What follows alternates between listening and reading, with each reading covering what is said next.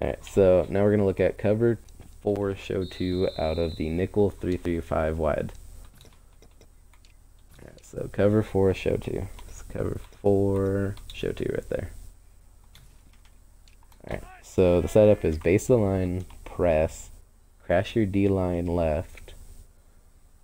So like that.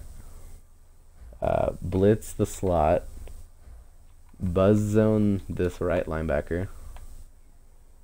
And then man up the middle linebacker on the far right or left receiver.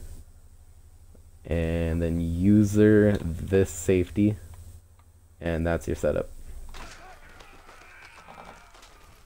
It got in really good, but look at all those open routes. That's the risk of it. So just gotta be careful when you run those kind of blitzes.